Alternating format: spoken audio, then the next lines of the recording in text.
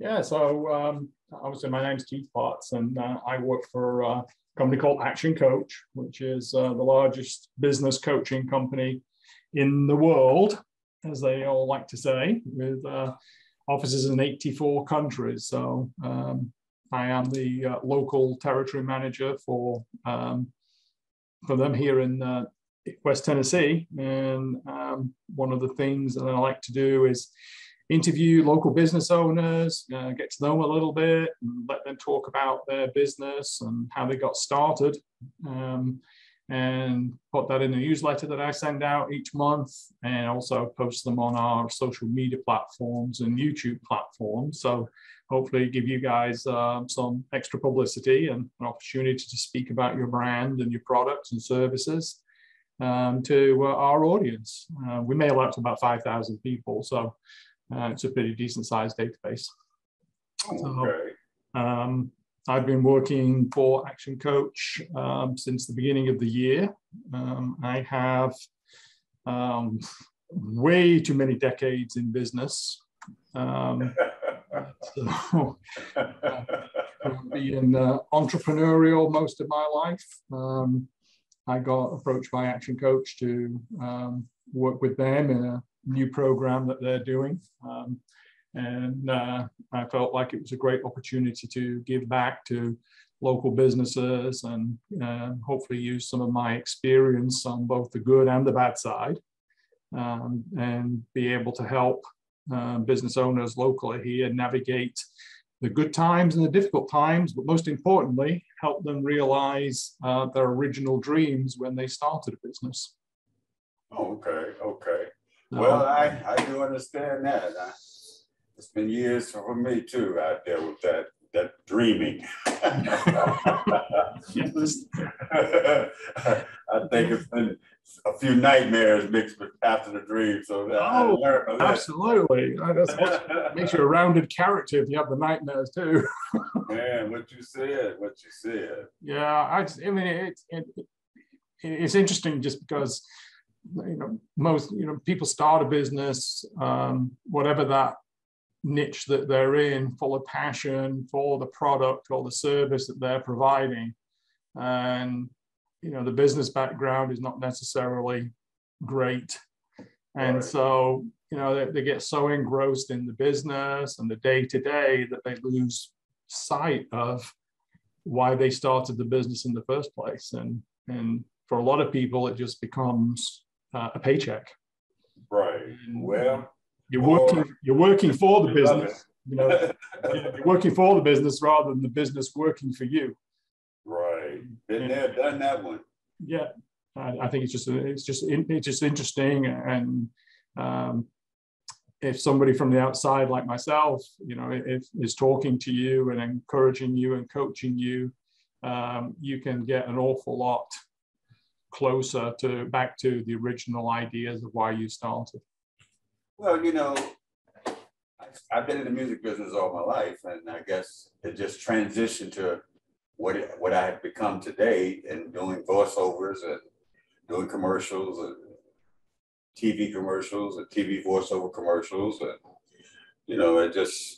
it ballooned over the years as you saw how society changed, how the new generation stepped in and just took over certain things in the music industry. So it made us have to, the old cats, the veterans, we had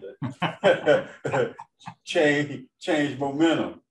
That's right. And do more things, than we used to do. Yeah, absolutely. Yeah. So, you have to adapt. Yeah, and that's exactly what it was. Yeah. That's exactly what it was. Adapting to the situation. Yeah, keeping up media with technology, because when you pass 50s, over 50 and stuff, is like keeping up with the new technology, how it changes, the new trends, and how to compete. Right. It can get hectic, but I've learned to be patient and let the business come to me sometimes, and sometimes I may have to go out and get it, but sometimes I just let it come to me, and sometimes it works better when it just comes to you. Right. Because of the quality of your work, or the quality of what you do, or something that a customer or person or client would needs, and so they come back, after they realize that you can do the job. You get a few repeats, over the years. Right. They might not come back every year, but they come back. Oh. And it's so when you transitioned into doing the voiceovers, was that something that you planned to do, or did you just sort of transition sort of by accident into that based on your obviously you've obviously got a great voice and great vocal. As a necessity, wanted to start the radio station and didn't have I'm not a DJ, so I figured if I could use my voice, because that's what DJing is mainly in radio, is having that invisible image, but the voice has to have a quality. Right. So it made me realize that if I came up with some ideas with doing as a DJ, doing a radio show, doing my own radio show, and then I got my daughter to do the same, and got someone else to do the same, and it just gelled into the radio station. Right. Well, it's an offline radio, but if you got my app, I don't care where you are in the world or in the country, you can hear my radio station. So it was just something that I guess I did fall into it in a way. Yeah, but it sounds like you use the internet and the trend towards internet radio to really establish a new brand for yourself and a new business for yourself. That's what it was. That's exactly what it was. And then staying in the how can I say it, hit. So I'm not going to have much competition on trademark value in that area, right? so once you can conquer the trademark value, and keep the brand quality, people get used to it. I mean, it's just being consistent. And I think that's what I've been able to do over the years, is just be continually consistent with what I do, and not change anything because people have a tendency, when you change something, they disappear. Right. Yeah, exactly. Yeah. But now my analytics sometimes be up and down, which I guess that's with everybody. You may have a good week or a good month, and then next month it might not be so good, Yeah. So is your audience majority local, or have you managed to go worldwide or nationwide? My audience is worldwide. Cool. And nationwide. Yeah. That's been the help for me, because locally I'm not identified. I didn't want to be identified. This is my home, so I kind of treat it. I am known here, and I do some projects here, but I'm not a standout in this system, because I figured it would be best for me to be behind the scenes and stay behind the scenes and stay where I'm due. Put other faces out there in front of me. Right. Also. Exactly. Yeah. And that's what I've been able to do, is to put the other faces out in front of me and maintain what I do behind the scenes. I think local radio, local media, specifically radio, since we're talking music and radio, became so narrow that people started going out and looking for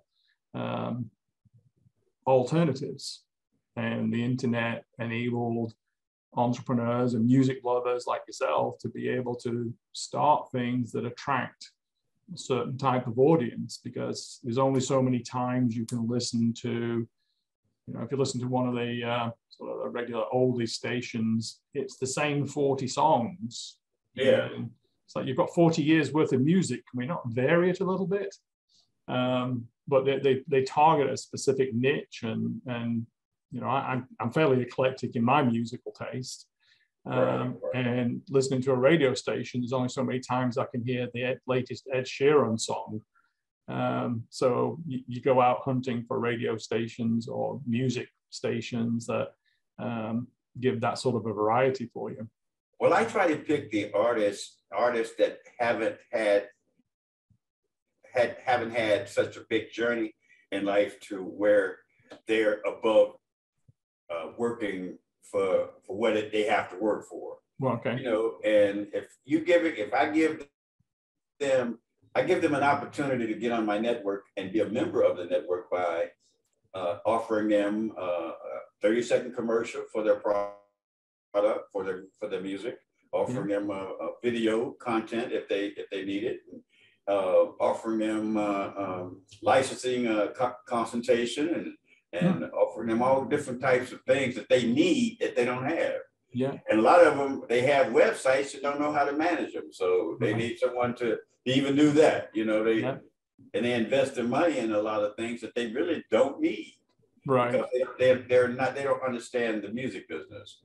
A lot of them do it for hobby, do it on the sideline. But in my case, I've generated a following from A&R people from different major record labels, attorneys, different managers, different concert promoters, different people around the country who come to my site. And if you go to it now, you'll see I have a lot of quality acts on there that they can choose from if they want to book them for a show or if they want to, use their music or however, it can come through me with some of them because some of them are members, So you really branched out from being a music station into being a entertainment and music promoter, really, because you're taking bands and help promote them. Yes, I mean I'm actually how can I say it, man? It's really, I'm not a record label. I don't want to be. Yeah. I don't want to be a record label, and I really don't want to manage acts. Yeah. That's a headache, man. That's a true headache. So that's why I give them the opportunity to let me put you in my network. And if my audience like you, I mean, I'll put you in a store. And if they want to download from me, they can download your music from me. Right. You have a place where you can sell it. You have a place that can advertise for you. You have a place that you can store, your image, and if people click on it, because most of the people I in my analytics stay on my site for at least 15, 20 minutes at the most, because I have a lot of interesting things on it that, in the music industry that they might, be interested in. Sure. And then a lot of up-to-date activities, what's going on in the music industry, period, with other different companies like BMI, ASCAP, how to copyright your music, how to trademark your music, different teaching tools. Right. So it's an education as well as a place to find music. Yes. That's really interesting because I'm non-musical. I love music, but I'm non-musical myself. But I imagine in the fragmented marketplace today, it's really difficult to get yourself heard in order for you to become famous, which I suppose is why bands from American Idol and The Voice always seem to do so well, because they get in front of a national audience. That's it. So for local bands and the club owners around the country that may see them on that show, may say, "Hey, I need you to come to my spot or venue." Yeah. That's how they keep their business moving. Right. But that's the help that we try to give, to the new system of things, because it ain't like it used to be. Right. We used to go to a concert, tickets ain't for $7. Now tickets are $75. So but you're getting the same amount of time on the show. You're getting the same kind of show, but just the price didn't went up. The value didn't went up. The prices didn't went up. Between a headline artist and a support artist or an opening act. Yeah. The prices are changing now. So, but a lot of them too. This is what a kicker me. A lot of them want to do track dates with just the. I used to do that in front of my mom and dad back in the day when I was a kid, sing with the music, in the living room during the holidays, and we all singing and to what we playing on the record player. And they doing it now with a CD and call it a track show. I can't believe it, but that's what goes around comes around now. That's ain't it? It's weird. Yeah. It's We'll be wearing bell bottoms again soon. But what actually, I mean, I understand that you are an editor, or I guess a writer of a column or something that you do that presents. How do you, what made you interested in what I do? I just, when I'm on LinkedIn, I'm looking for people who do interesting things that are outside the mainstream. Oh, well, you pick one. Yeah, I like talking to people like yourself because you do something that's unique and something that's of value to the community. Yeah. I bring people together now. Yeah, and exactly, and things like that should be supported. I always believe that supporting local businesses. I try and buy everything local and not online, and I try to. I used to help people with their business owners with their websites and their social media. They opened up a dry cleaning store with the idea of making money and being a good dry cleaner, but it doesn't mean to say they know anything about doing social media and websites. But you have to have those in order to compete. So I spent some time working with local businesses and helping them do that. But I just love finding the uniqueness, and Memphis is, it depends on who you talk to, but it's people decry the city, but I think it's so full of fascinating people like yourself. I talked to a gentleman. Well, it's the reason why most of us stay behind the scenes. Yeah. And try to stay out of the limelight, because it's so easy to get damaged by society. Yeah. And when people don't believe what you believe and you're doing something different, you end up having copycats. Right. And that's what I find in myself. People come around me in the music industry, and I teach them a few things, and then they go off on their own to try to copy what I do. Yes. So, you know what I'm saying? I do. It's like, well, maybe I'm glad I taught you something. Maybe, I hope it helped you. Yeah. But, business coaching is very similar. But it's like it's competition. Yeah. Yeah. I mean, business coaching is, one of the things I have to overcome is legitimacy, because there has been so many people that say they're a business coach. They take money off people and give nothing in return.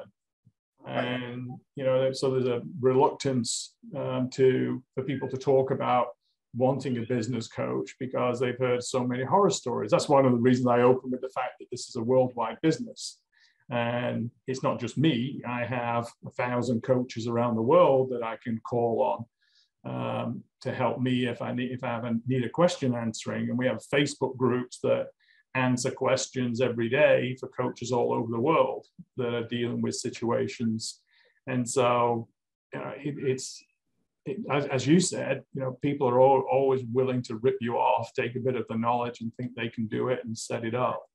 But I just love talking to people like yourself. I talked to a young gentleman a couple of weeks ago who is in the process of creating a go-kart track that's based off Mario Kart video game, and it's going to operate in real life just like it does in the video game. And this guy is 30 years old, he's here in Memphis, and he's been working on this for 7 years. And stories like that you don't get to hear about much because the local news doesn't have time for that. Well, there's guys like that I would like to hook up with, because they need a voice for their product. I mean, they need someone that can at least give some other type of excitement or promotion for their products. And, exactly. Yeah. And if they got new products, they need a EPK, electronic press kit, to go with it. Yeah.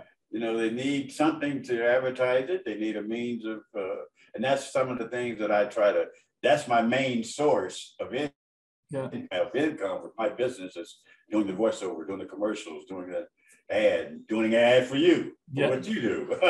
Exactly. Yeah. So I mean, it's that's the whole idea. We write a script. I sit here and I record the script in the studio and drop it on you. If you like it, you give me all the detailed information about what you do and how you do what you do. Yeah. and put together a documentary, demonstration of it, or however you want to lay it out. So I can help you, help me. That's again, that's another great thing right here. So many connections to people, that can help you in the future when I start doing advertising later on this year. Those are the sort of things that, you took away and you go, okay, I can contact Oscar and he can do me a voiceover ad for what I want to be doing. I think whatever it is, and it's just this whole newsletter thing is sort of just a sideline to my business, but I just find it fascinating. And there's a whole new industry around the country that's helps older people transition from their houses into senior living facilities, and it helps them dispose of items that they no longer want or need. Right. And it's like, well, whoever knew that was that's a great thing about the United States. There's just so many businesses and so many opportunities, and everybody deserves the chance to be successful. And if doing these interviews and posting them out there helps a couple of people make connections.